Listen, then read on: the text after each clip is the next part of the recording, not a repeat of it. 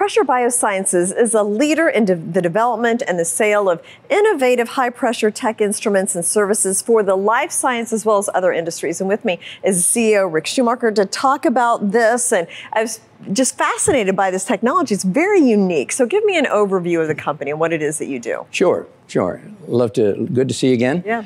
And we're a publicly traded company, fully reporting on the OTCQB.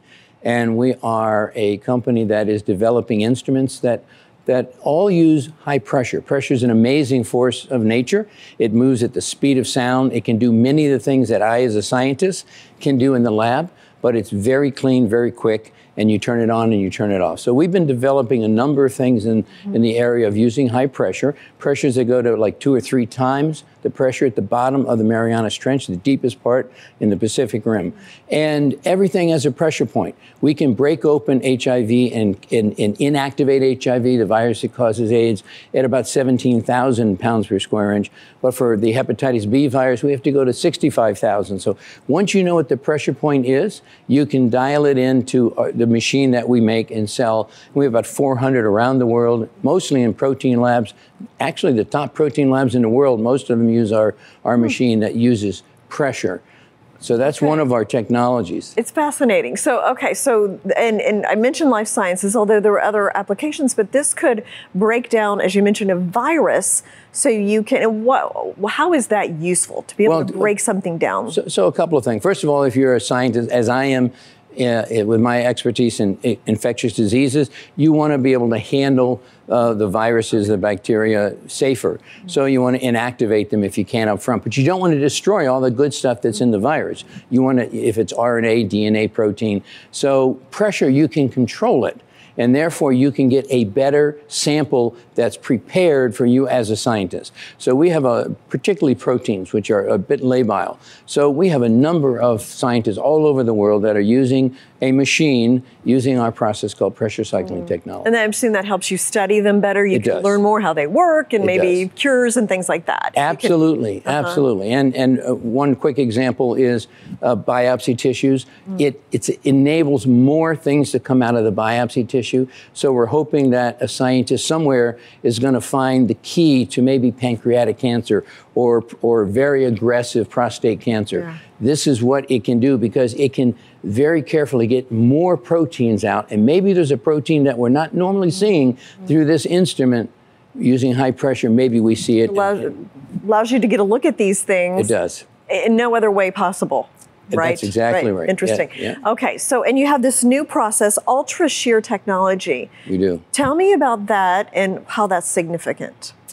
So ultra shear is a process that combines ultra high pressure, which we're experts in. Everything we do has high pressure, with shearing. And what we do is we put material under very high pressure and we release it at high pressure and it comes out at very fast, like supersonic speed, and it goes through a patented valve, a valve our guys created. It's kind of funny that, you know, valves have been around for centuries and we got a patent in the US with this valve in about 2.5 years. It was so unique. And what it does is it goes to the valve, and the way the valve is made, at high pressure, it shears the oil. So now think about oil and water. They don't mix. Right. When we put oil and water together, the oil could contain any active ingredient. Could be a pharmaceutical like prednisone, could be a cosmetic like retinol, it could be cannabis, THC or CBD. It could be any type of curcumin or vitamin or supplement. When that gets into the body, it's so big in the oil that we get very little of it absorbed. So what we're doing with our machine in ultra shear, the process, is we're shearing the oil. We're breaking the oil down. So imagine one oil drop out of 1,000 being broken into 1,000,000 tiny little nano-sized oil drops. What happens is what is in the oil gets dispersed into all of those 1,000,000 tiny little nano oil droplets. Now you have millions, tens of millions of tiny little oil droplets. And the way the human body works is that if you have more surface area, your body's able to absorb things out faster and better, more completely. Okay. So by doing that, we can increase the absorbability of what's in the oil. Could be vitamin D3, it could be CBD, it could be prednisone. We can increase that a multiple, maybe 3, 4, 5-fold by breaking it down. It's very novel, very new, We have 8 issued patents in that area, out of over 39 patents in the company. We have 8 on Ultra Shear. And we just released our first commercial product earlier this week.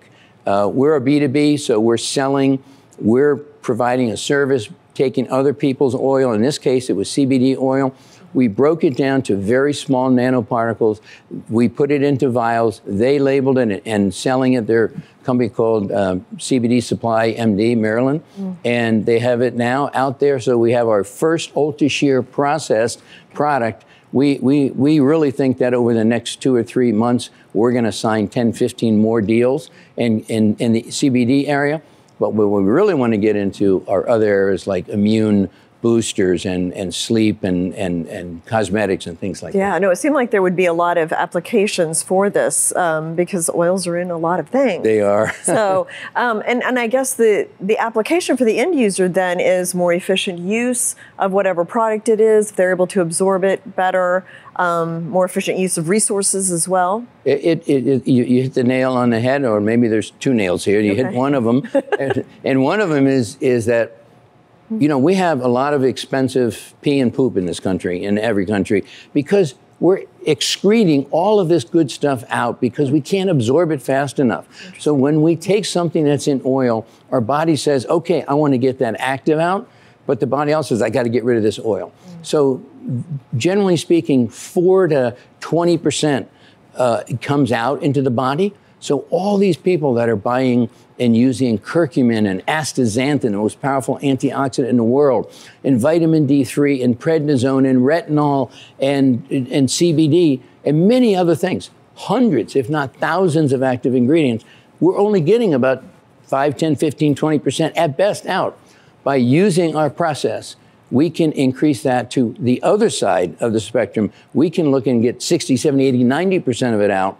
Therefore, people buying it are going to get their money's worth, and people producing it can actually save money because they may not need it as powerful as it is coming out. They can dilute it back a little bit, reduce the cost. I'm a dreamer. Reduce the cost, and also still have something that's more potent than what's out there now. Than what they had originally. Exactly. So, okay, so you mentioned you just got this new contract. We did. Yes, and you're looking for more. So explain, like, what are some other companies or industries where this would also be applied? So we have, certainly pharmaceutical is going to be the big daddy.